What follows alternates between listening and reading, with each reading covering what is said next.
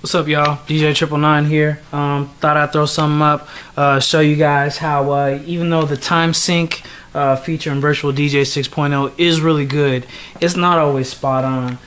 What I've thrown up here is a remix of Sharam with Natasha Bedingfield doing The One, pretty popular in Europe. One of my favorite songs, with one of my personal remixes with Hot and Wet by 112. Now you've got something that's serious house music, along with something that, although it's got a bit of a house beat to it, is more on the hip-hop R&B thing. So first thing I'm going to do is I'm going to do a first mix, and all I'm going to use is a sync feature. I'm not going to line it up by ear at all, and I'm going to zoom in here so you guys can actually see what I'm doing, and you'll get a good example of how exactly the sync feature doesn't always line quite right up. So I'm going to go ahead and back off here and zoom in on my screen and do my best not to get my arms in the way of what's going on.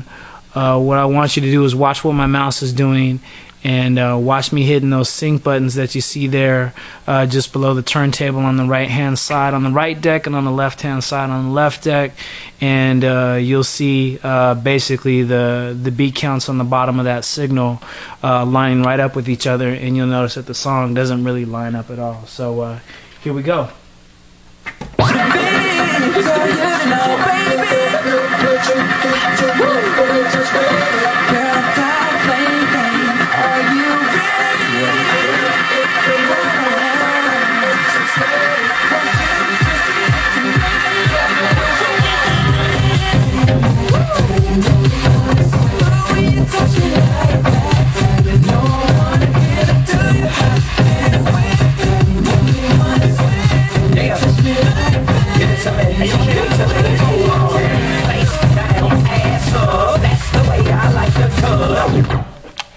So now, as you can see and even hear, that didn't sound right at all.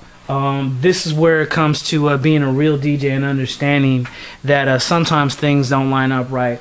The main reason that doesn't happen on this song isn't because Virtual DJ doesn't know what it's doing. Actually, I find that it's one of the most accurate systems when figuring out the beat count. It's just the way that it measures it. First, let's listen to my remix at 112.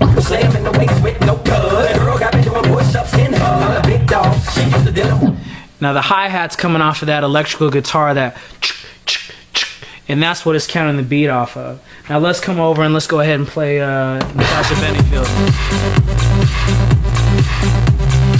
See, it's got a much more pronounced kick drum, and that's why when you line things up using the sync feature, when you're having a song that's more focused on the higher notes versus a house song focused on lower notes, that's when you're going to run into issues. So again, this is something you want to practice, you want to check out. I'm going to back off just a little bit on this so you can see the signals here. One trick you can do, it's not always accurate, but it works in this particular case, is you'll notice that you've got your peak lines on your blue and on your red. You can see how you get low, you get high. Lining those bars up with each other on the blue, you'll notice that the little squares on the bottom don't quite line up right. Those are pretty accurate because those spikes are actually your bass signals. Again, do not use that as a gauge. Use it as a ballpark. Take advantage of your headphones unless you know your songs extremely well. There's only one DJ I know of that can get away with it like magic. That happens to be DJ Scotty Boy down in Rehab. Much love. I don't know how you do it, man. But the rest of us, we're just us mere mortals, just gonna have to settle for headphones. So here we go again. I'm gonna go ahead and remix. I'm going to turn this on. I'm going to start out with 112, and I'm going to work in Sharam, and I'm going to do it playing it by ear and not going off of those time signals, and hopefully it'll work. Here we go.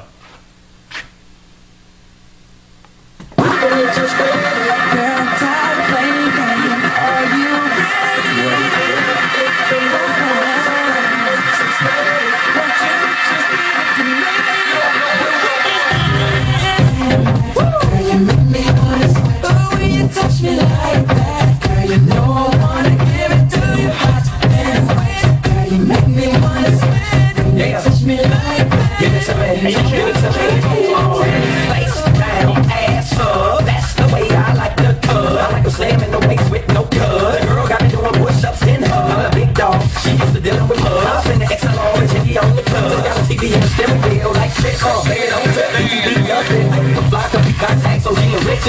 straight, plus alone, they getting great. She gave to me cause I got a lamp on my wrist. And I popped 50 ice cubes on my fist. Him, right there, get it pissed. I'll pull your trick, be like, excuse me, miss. Walk in with me, girl, you know the on the list. Slide around me, even from the top of shit down. Touch me like that, oh, you know I wanna get it to her heart. And what, I'm lucky like that. Touch me like that, you know I wanna get it.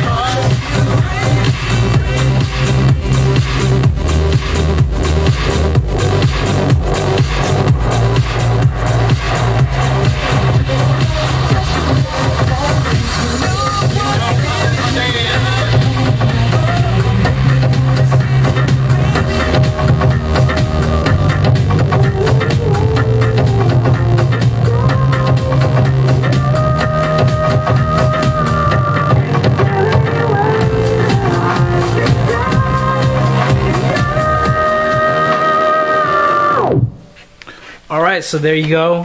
You'll notice I zoomed in on the signal there just to show you that the squares aren't lining up. I'll even zoom in here. You'll notice that as the song progressed, you probably didn't see my arms moving back and forth, but you saw that I kind of kept up with the signal. Obviously, I can't keep pressing sync to keep things in line, so I gotta watch the turntable, slow it down.